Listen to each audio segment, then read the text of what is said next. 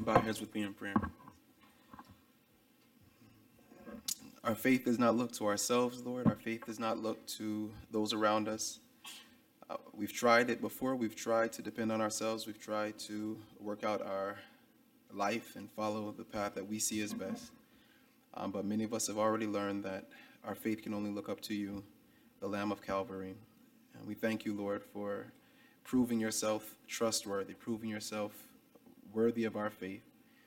And we pray, Lord, that as we spend this time in your word, that it may be meaningful and helpful to all of us, that we may grow in that faith, that we may walk more closely with you, and that we may have a clear understanding of the relationship you desire with us. I pray this in Jesus' name. Amen.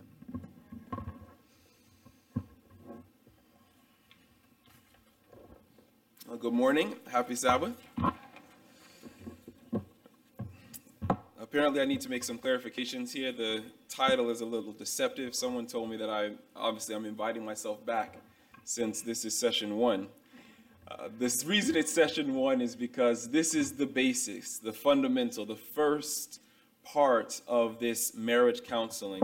The Bible very frequently uses metaphors to describe the kind of relationship God desires with us. We are the children and God is our father. We are sheep and he's our shepherd. We are servants and he is our master. He is our Lord. Many different metaphors that the Bible is using, taking things that are common to humans, things that we understand. We know what it is to be a child and to have a parent. And God uses that to illustrate the kind of relationship that he desires to have with us.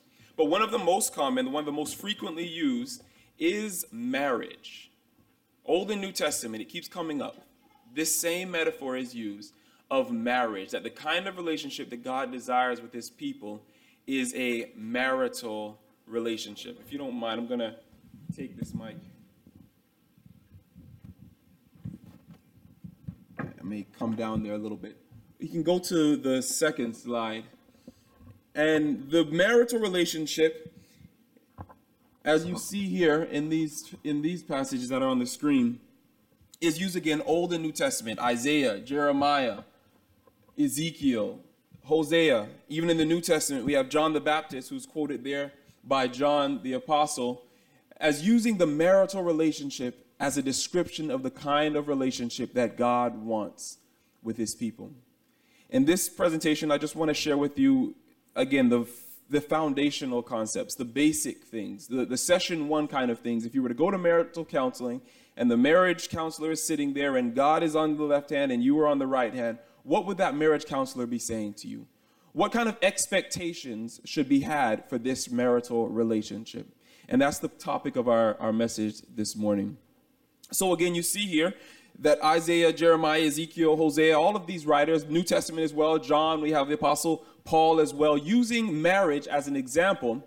But all of them that are on the screen here use marriage in the corporate sense. They say that God is the husband and the church in general is the bride, or Israel corporately are God's people. That's his bride there. These are all the ones on the screen and many others like that.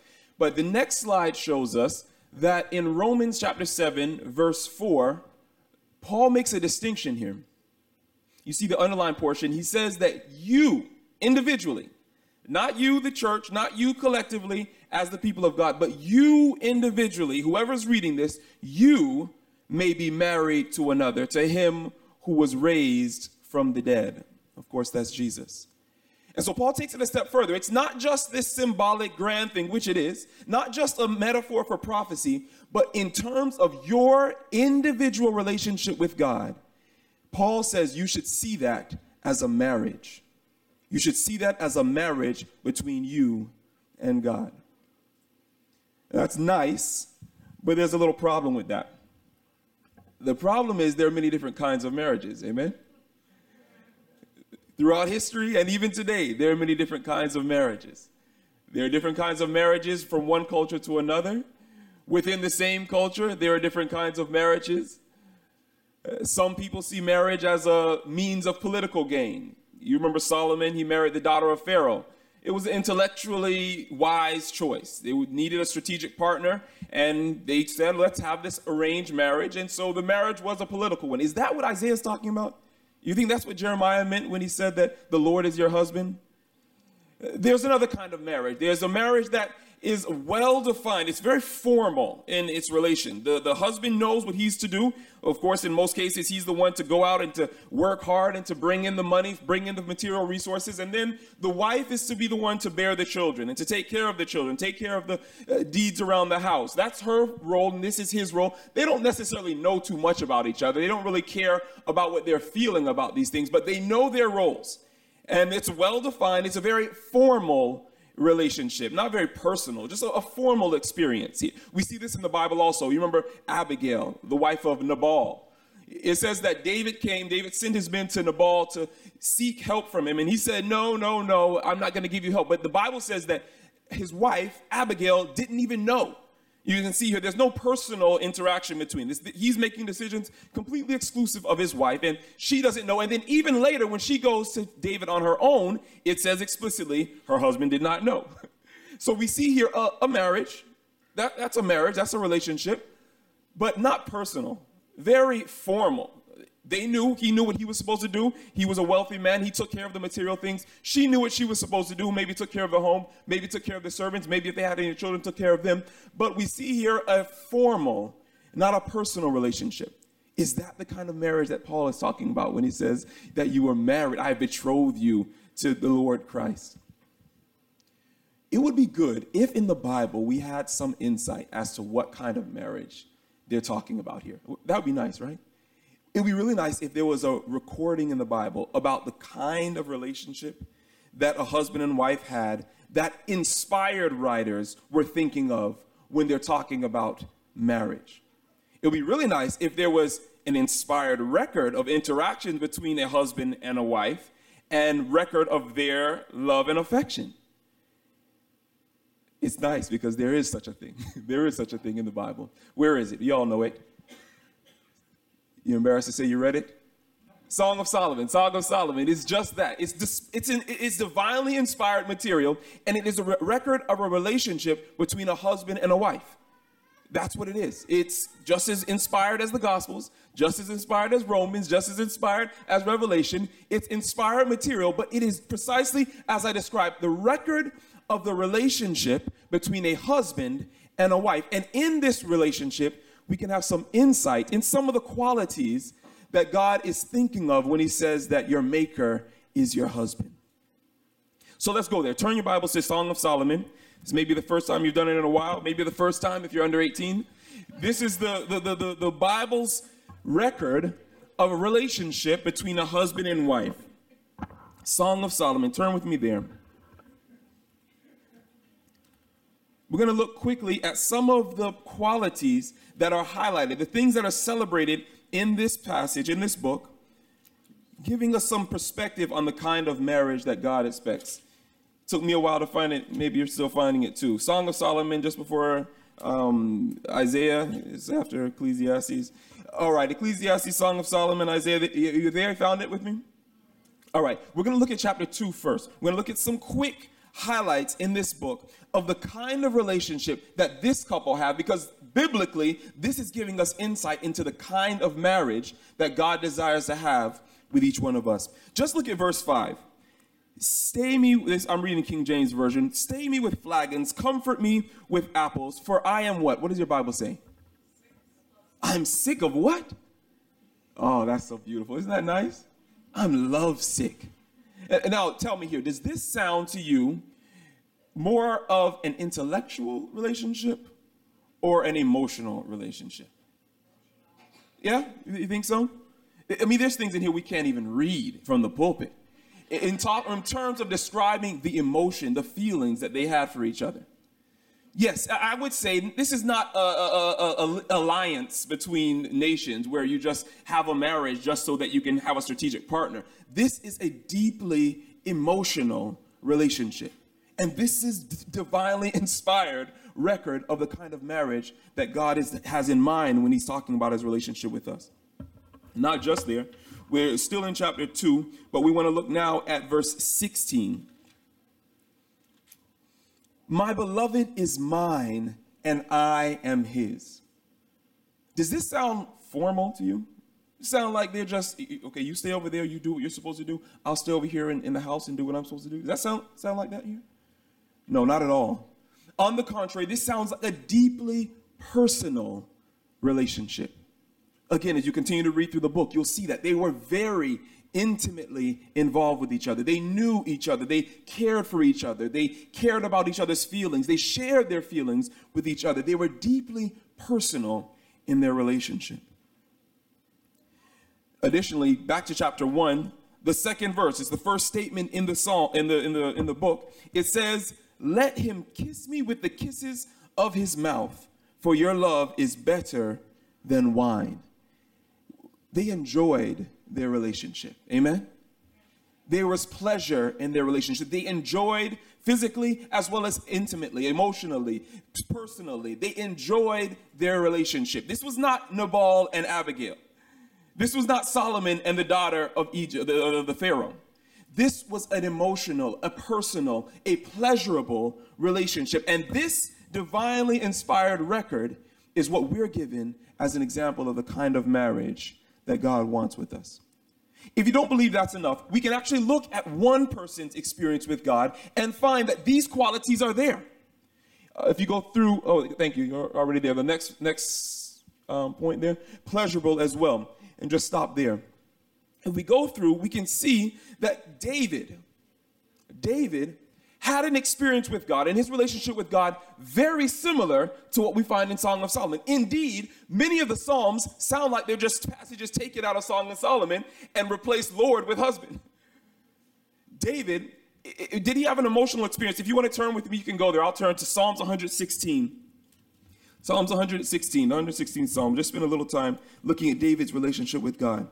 Psalms 116, verses 1 through 7, describe David's relationship with God. Was it emotional or was it intellectual? Was David's relationship with God based on the fact that he was logically convinced of all the philosophical proofs for the ontological existence of the divine Lord of the cosmos? No, that's not what David says. Verse 1 of Psalms 116, he says, "I love the Lord." I'm not just logically convinced that God exists. I love the Lord. Why? Because he has heard my voice, my supplications, because he inclined his ear unto me. Therefore will I call upon him as long as I live. In Sabbath school this morning, it was highlighted that faith is based on our experience with God. Faith has reasons. Yes, faith has logical proofs and has philosophical grounding and footing, but faith primarily, the genuine faith that is unto salvation, is based on our individual experience with God. That's what David is saying here. I love God not because someone proved it to me with slides and a presentation. I love God because I called on him. He heard my voice and delivered me when I needed him most. I called on him for peace when I was grieving. I called him for help when I was in trouble. I called on God and he heard me. Therefore, I put my trust in him. That's unfortunately, some people don't like it, but that's emotional. That's emotional. And this is the kind of relationship that David had with God, similar to what we find in the Song of Solomon. Not only was David's relationship emotional, also David's relationship was personal. Psalms 23, ever heard of it? The Lord is my shepherd. Now, Jesus helps us out because none of us in here are shepherds, so we may not know about the relationship between a shepherd and a sheep. Jesus in John chapter 10 says the good shepherd isn't just an impersonal Lord over these sheep. Jesus says that the shepherd knows the sheep by name. Personally, the shepherd knows each individual sheep. And it's just not one way. The other way, the sheep also know the shepherd's voice. In the crowd, if everyone here was speaking, if that shepherd opens his mouth and speaks, the sheep know his voice. Why? Because they have familiarity. They spend time with the shepherd. They've heard his voice throughout their life. They spend time daily listening to that voice. And so even in a crowd, even with other people saying different kinds of things, saying alternate versions of truth, saying things that are not in reality, the sheep can hear the shepherd's voice because they have a personal relationship with the shepherd. And so David as well in Psalms 23 is describing, the Lord is my shepherd. He makes me to lie down in green pastures. He restores my soul. This is not a formal relationship. This is not God is just the divine deity and I am but his servant. This is a personal experience with the living God. And this is the relationship that David had with God, similar to the Song of Solomon, a very personal relationship. But was David's relationship with God pleasurable? Like Song of Solomon, like the relationship they had? Well, you know it, Psalm 16, what does he say? The last verse, David says, in your presence is what? Fullness of joy. At your right hand are pleasures evermore. Psalm 16, verse 11. David says, yeah, there is pleasure with God. There's fullness of joy. I enjoy my relationship with God. David said, I would rather be just one day in the courts of God than 1,000 days at Six Flags. I would rather be in let's just give me one day in the presence of God than 1,000 days watching unlimited streaming of any movie that I could imagine. I would rather just spend one day in the presence of God because that is pleasures evermore. David enjoyed his relationship with God. It was a pleasurable experience. And so we find that David's experience, David's marriage with God, contained these same qualities that we find in Song of Solomon. That David also had an emotional, a personal, and a pleasurable experience with God. However, if you haven't left it there, look in Song of Solomon chapter 6. Let's go back to Song of Solomon, looking at chapter 6. I wish I could end the sermon here and I could sit down and say, go and do likewise. But there's a problem in Song of Solomon. Song of Solomon chapter 6, verses 8 and 9. Song of Solomon chapter 6, verse 8 says that there are, what does your Bible say? How many queens? 60 queens, and how many concubines? All right, so let's try to figure this out here. There are 60 queens at the point of this marriage. So she's now queen number 61, right? She's a wife. So she's queen number 61. He has 80 concubines. Anyone remember how many wives Solomon eventually had? 1 Kings 11 verse 3 says that he had 700 wives and 300 concubines. So she's just 61, which suggests there was 62, 63, and if I continued the rest of the month, I would get to 700. So what happened here? We see an intensely emotional, personal, a pleasurable experience. And it's a good marriage. It seems great, seems wonderful. See, everyone's moved by it. Really, the passion cannot be denied. But somehow, that passion faded. Somehow, maybe a week, maybe a month, maybe a year in, the honeymoon phase was over. And no longer was his emotions as intense and as strong as what we find here in this book. Somehow, maybe a month, maybe 2 years, we don't know, but he didn't have that long of a life, so it was probably a few months. He looked and saw she could be number 62. She could be an additional concubine. Somehow, what we find here in Song of Solomon did not last. So what this suggests is that the qualities we find, while true, while these are necessary qualities of a healthy relationship with God, they are not the only qualities that one must have in a healthy relationship with God. Solomon failed, perhaps because he did not take his own advice. Turn back a few pages, probably in your Bible, to Proverbs chapter 31. Proverbs 31, it says it's recording the words of King Lemuel. Lemuel may even be a pseudonym for Solomon, or it may just be some king that we don't know anything about in the Bible. But regardless of that, the words in Proverbs chapter 31 are recorded as the words of King Lemuel's mother. She gave him counsel, gave him advice. It said, young man, this is how you should live. But verse 10 on to the end of Proverbs, the end of the chapter, is a record of what we would call the virtuous woman. It would probably be better to say the virtuous wife, because much of it is talking about her relationship with her husband and her household. So the virtuous wife, the virtuous mother. And so here is described more qualities of what make a good marriage, primarily from the perspective of the wife, but there's also information about a husband. But more qualities are found. And I would mention that the qualities that we find in this chapter, that are celebrated in this chapter, these qualities are not found in Song of Solomon. Not only that, the things that we've looked at in Song of Solomon, the things that are celebrated in Song of Solomon are not here. And even this passage would go so far as to criticize some of the qualities highlighted in Song of Solomon. Look with me in verse 30. Favor is deceitful and beauty is what? Vain or fleeting, passing. In Song of Solomon, whole passages are dedicated to talking about the physical beauty of the husband and of the wife. Whole passage are talking about, thou art fair, my love. You are more beautiful than this, that, and the other. But here we find in Proverbs, beauty is okay, but it's vain. It's fleeting. Give it a few months, Solomon, and it's going to fade away. And you'll find someone even more beautiful. This is not to say that beauty is bad. This is not to say that beauty should not be enjoyed. But beauty as a foundation for a marriage, it's not going to work.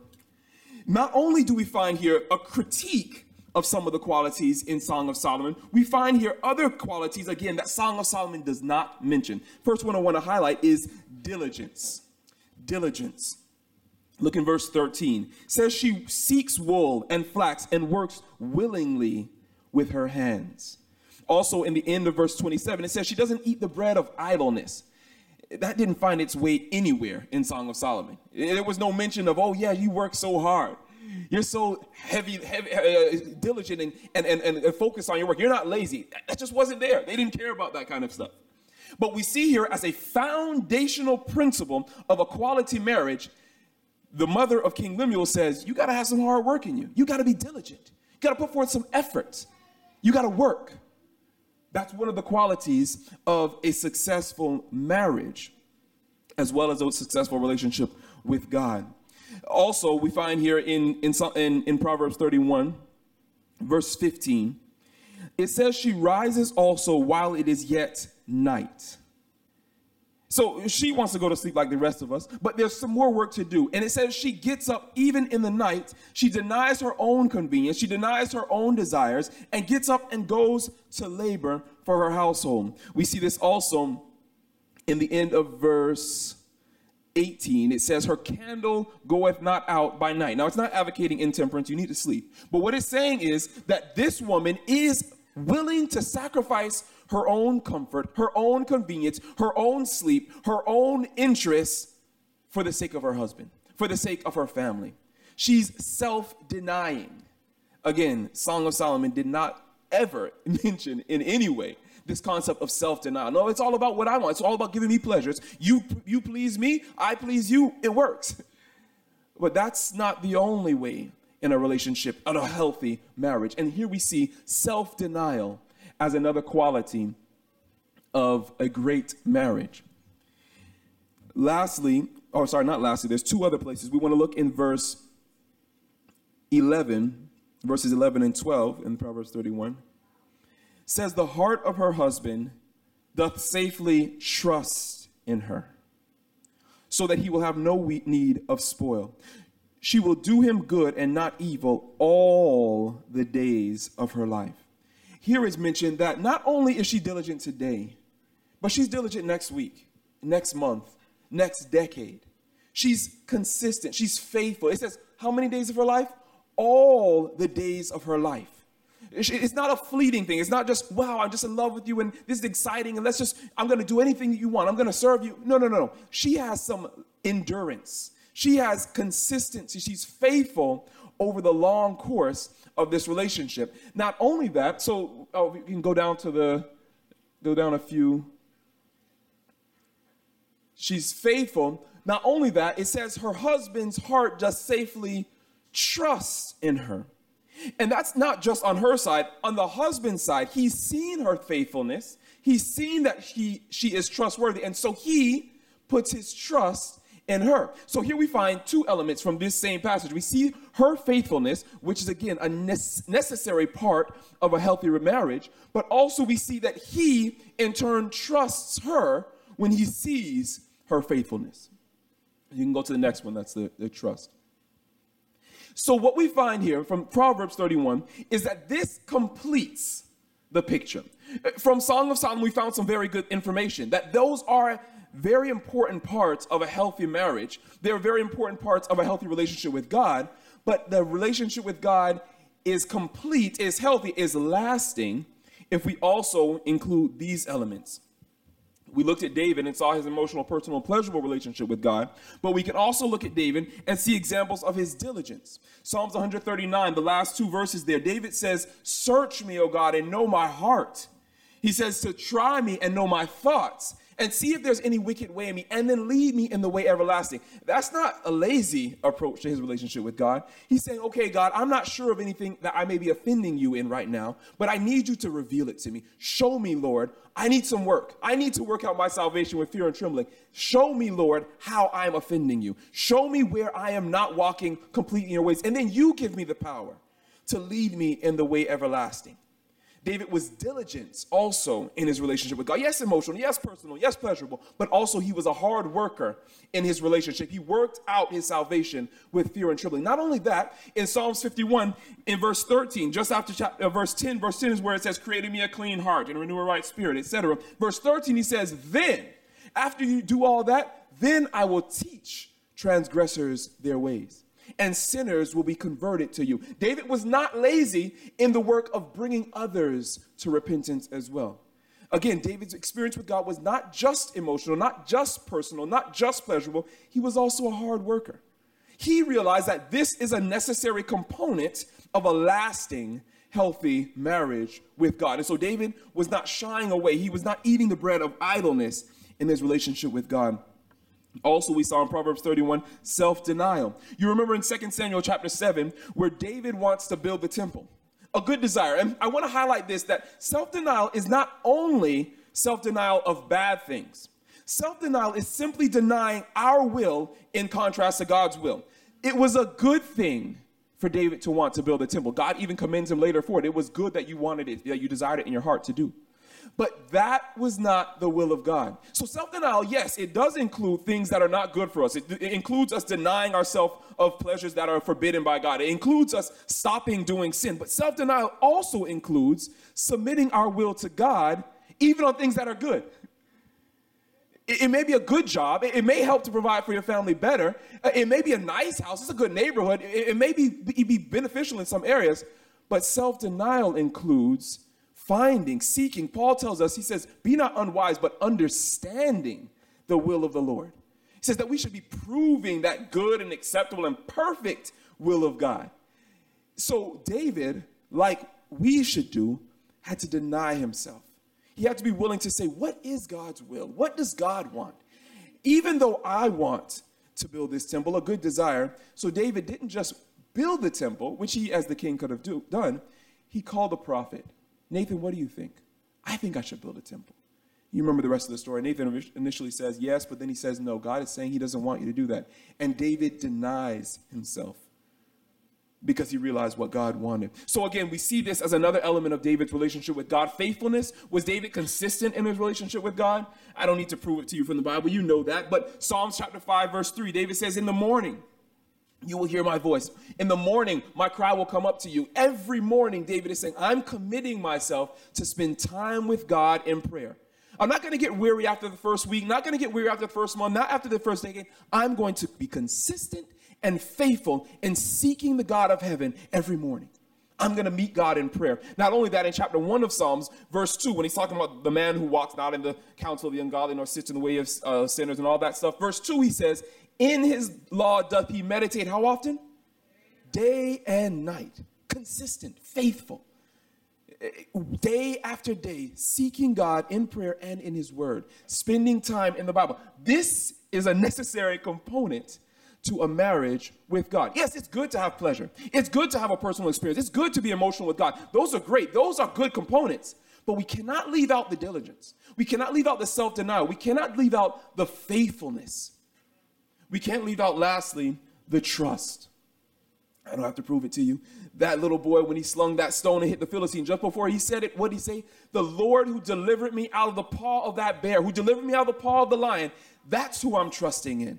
Through his experience, again, from what she shared with us in Sabbath school, he had an experience with God, and through that, he trusted in God. You may know that old song that says, through it all, I've learned to trust in Jesus. Trust is not something we just pick up tomorrow. Trust is something that's learned by experience. The last verse of 'Tis So Sweet to Trust in Jesus. I'm so glad I learned to trust him. Trust is something that's learned. And David, through his experiences with God, learned to trust.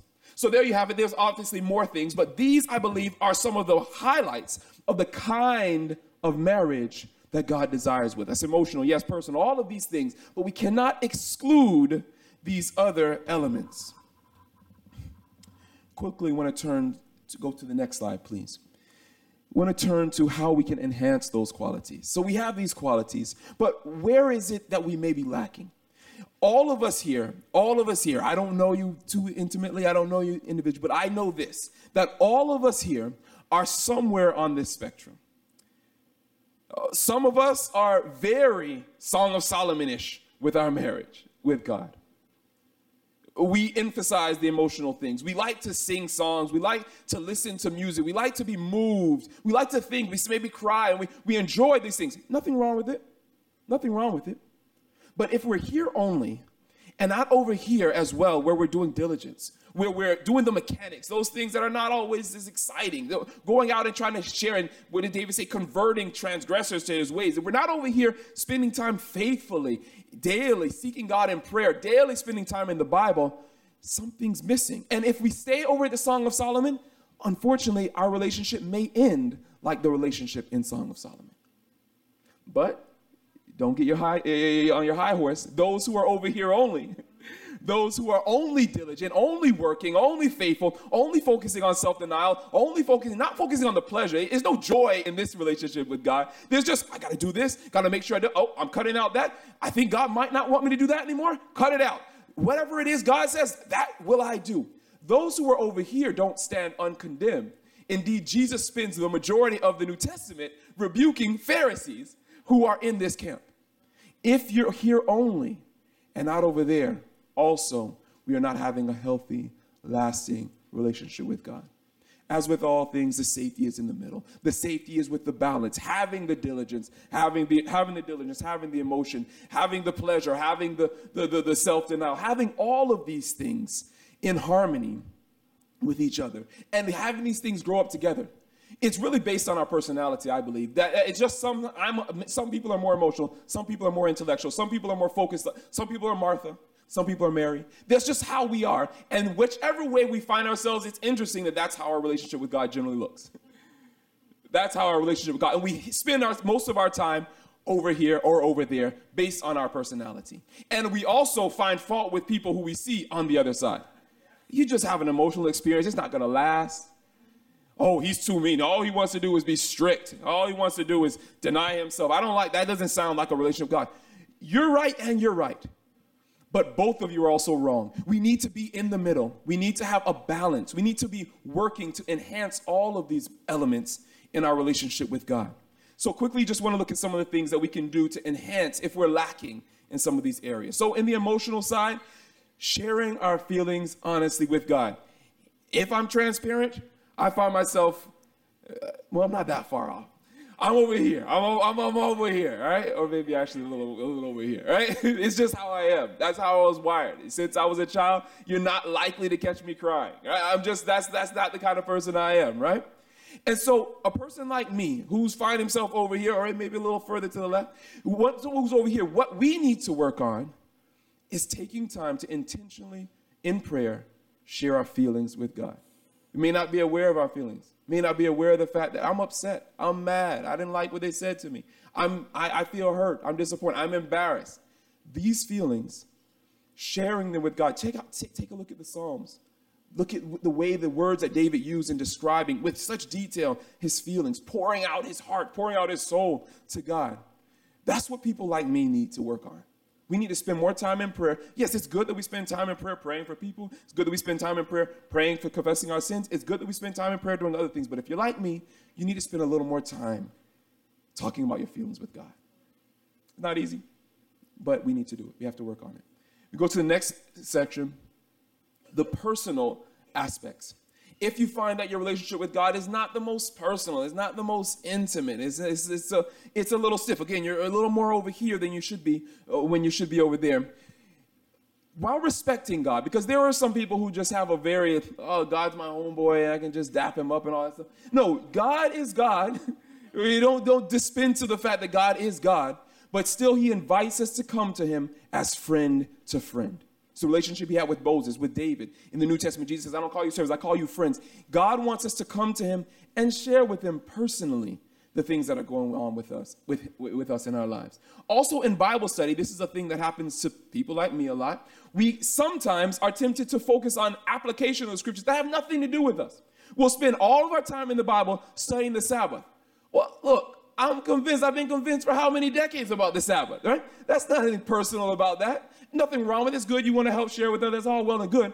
But you need to have a personal message from God in the Bible. We need to go to the Bible, and the Bible, it needs to cut.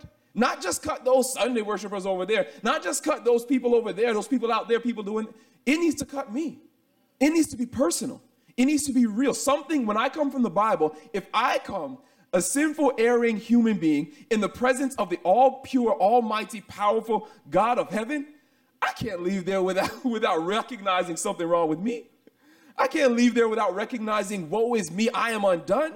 I have to come into the presence of God and personally hear something from God. And so people, again, like me, we need to spend more time prioritizing personal applications over applications for others. I'm not saying stop studying the Sabbath. I still study it. I'm not saying stop studying some of these other principles and other doctrines and other things, but prioritizing. Primarily, I need some personal time. I need some personal messages with God. You can go to the next one. Pleasurable. This one, again, people like me, sometimes it's not that fun. We focus on the rough things, and there are some tough things. If we're going to deny ourselves and walk with God, yeah, we have to give up some things. We have to sacrifice some things that we enjoy. That's just a part of it. I'm sorry. But we still need to recognize in his presence is fullness of joy. Jesus says that I say these things to you that in me you might have joy. And that your joy, not just have joy, that your joy may be full. There is pleasure, there is delight, there is enjoyment in the service of God. And we can't lose that element. And I think meditating on the many evidences of God's presence, realizing that God himself is with us, that he walks with me, that he is near to me, that brings us joy. That brings us pleasure in recognizing that. You can go to the next slide. There's also those on the other hand. Now it's good for me because I can criticize the people who aren't like me. Proverbs 31 qualities. The Proverbs 31 qualities. If you find yourself over needing this side, you need some diligence. You need some diligence, all right? We need to, unfortunately, this is a part of it. Yeah, I like to sing songs. I like to be moved to tears. I like to enjoy my personal relationship with God. I like to know that God is with me and walking with me. That's great. But a part of a good, healthy marriage on earth, as well as a marriage in heaven, is work. You got to put forth effort. We have to take some time, like David, saying, okay, Lord, I'm sinning. What ways am I sinning? Show me, Lord. Search me and know my heart. Try me and know my thoughts. Tell me how I am not walking in your ways. And then give me the power, as you have promised, to be led in the way everlasting, to overcome these sins. Also, we got to do some work for others. Got to go out. We got to tell people Jesus loves you. Jesus wants you to have a better life. Jesus wants you to give up these ways that are harming you, and he's coming soon. And you need to know that in his soon coming, if you're not making a decision for him, it's only going to work out for your detriment. Got to work. That's a necessary component of a healthy and lasting relationship with God. You can go to the next one. Another part of it is self-denial. Again, people over here, it's just not really a thing we focus on. It's just like, again, marriage. Who talks about, I can't wait to get married so I can tell my wife everywhere I'm going to be? No one says that. No one wants to talk about that. I can't wait till I get married so I can't travel as much as freedom because now it's 2 flights instead of 1. Can't wait to get married because I can't do. No one wants to focus on that. Who talks about that? But unfortunately, it's a reality. It's a part of the relationship. And similarly with a relationship with God, there are areas of self-denial. We have to work on denying self. Self must be crucified. And so finding areas, what ways, I'm not just talking about sin. What ways in my life am I doing things that are good, things that are okay, but these things are not in harmony with God's good, acceptable, and perfect will for my life?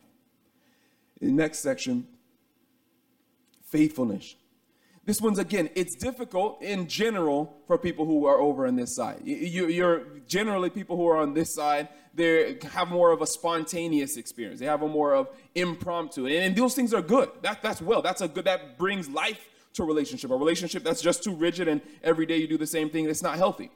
But there has to be some areas of faithfulness. There has to be some consistency. There has to be some things that we do. We have to. There's no relationship with God without daily prayer and Bible study. We can't get around it.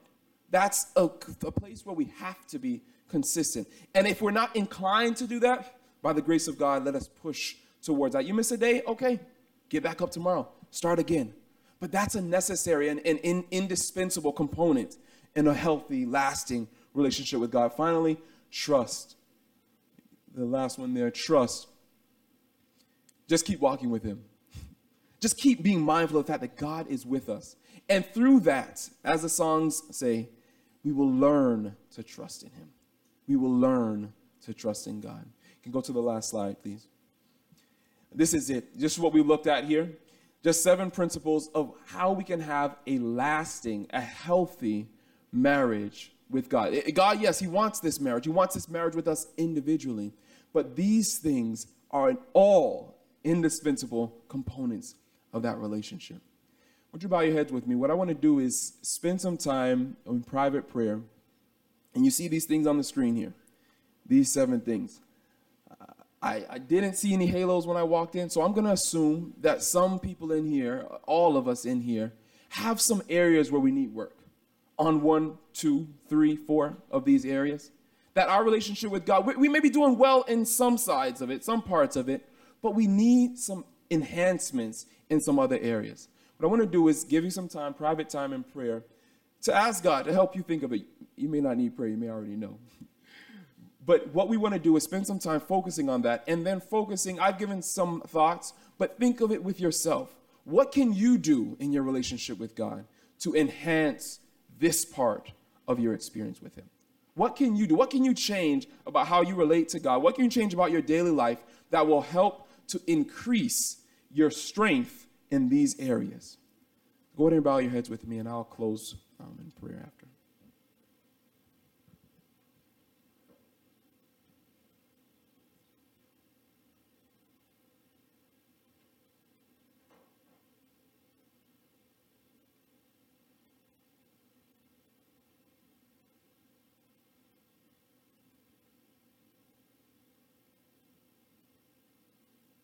Our Father and our God, it is an amazing thing that the all-powerful creator of the universe desires to be in fellowship with me, that you desire to walk with us. You desire to hear of our trivial and light and trite concerns. You want to know what bothers us. You want to be in a personal relationship with us. You want to walk with us.